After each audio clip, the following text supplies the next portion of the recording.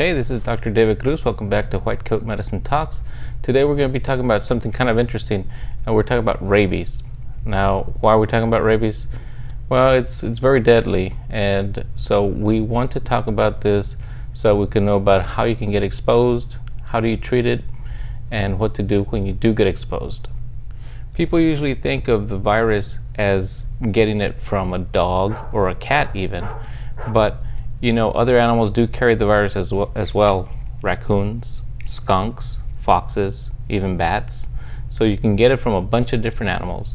And now that people are out hunting and are in the brush, you have more potential for exposure to these.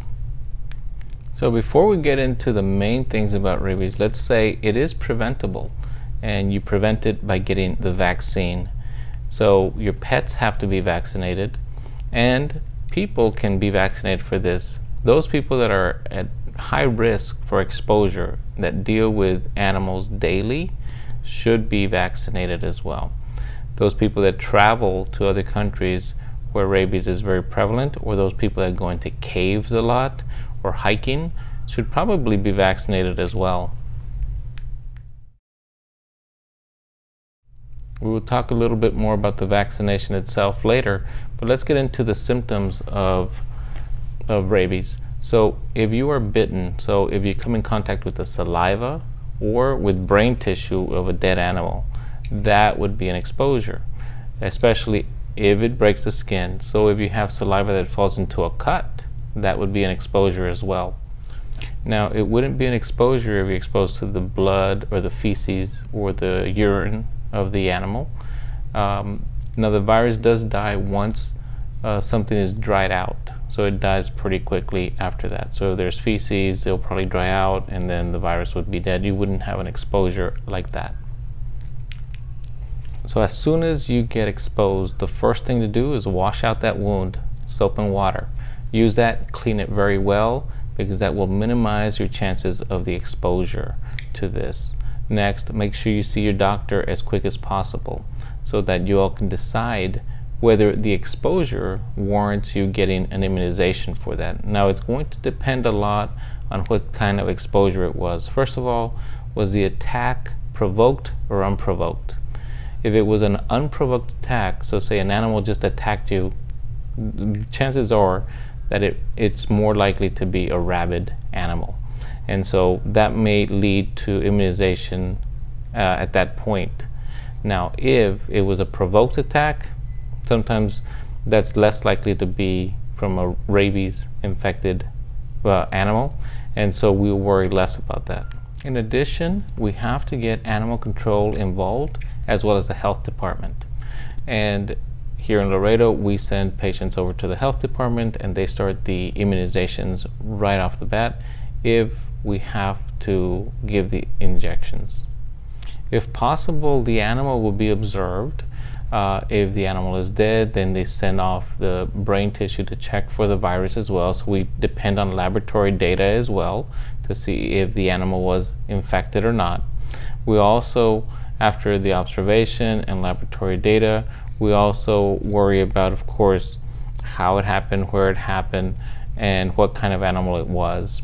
If it was, say, a raccoon, a skunk, a bat, or anything like that, you're probably going to get the immunizations. So what are some of the symptoms? They can start as easy as just fever and headaches and weakness, and that would be all. And you would think not much of it other than it's just another viral infection. However, things will progress from there if you do have rabies. If it's a fast infection, then you're going to get some insomnia, some agitation, confusion. Then you may get some partial paralysis as well, or tingling and twitching. Pain to the area as well can happen. As things progress, you may get hallucinations. You might start salivating quite a bit. You might have dysphagia, which is trouble swallowing, and then eventually it leads to death. The incubation period can vary quite a bit. It usually will be a few months, maybe 2 to 3 months, but it can be as fast as 1 week, or it can be 1 year. And if that virus is in you, you have the potential to get the disease. And as we mentioned, it goes into your central nervous systems, causes brain swelling, and eventual death. Whether the disease occurs slowly, where you slowly get paralyzed and go into a coma, or it occurs rapidly with all the symptoms that we mentioned, the eventual outcome is brain swelling and death. So let's go in more into the vaccine. So there's different categories. Now, if you were just petting an animal with rabies, you don't need any immunization for that. And if it scratched your skin, then you need immediate prophylaxis. Now, if there is a bite, you also need immediate prophylaxis and vaccination, and clean the wound as fast as possible. Remember, exposure to the saliva is the important part. If you are exposed to saliva by a bite or by just the saliva, a lick into an open wound, that would be exposure. So on the first vaccine, you're going to receive the immunoglobulin and the vaccination, and then you will receive another vaccination on day 3, day 7, and day 14, which would complete the series. It is not really a painful vaccine, and you get it in the arm, and hopefully that should take care of the issue. Your doctor is probably going to put you on antibiotics as well, so you don't get a bacterial infection on top of that. And you do want to follow up with your doctor to make sure that you're keeping track of, 1, make sure there's no infection, 2, make sure that the wound is healing well, 3, make sure that you keep track of the animal or the labs that had been done as well. And in addition, the health department will follow up with you usually as well. We see dog bites every day, and it's very important to vaccinate your pets. I cannot stress enough that you have to get your pets vaccinated and keep those records on hand so that people, if they're bitten, they know that they're safe and don't have to undergo getting the vaccine.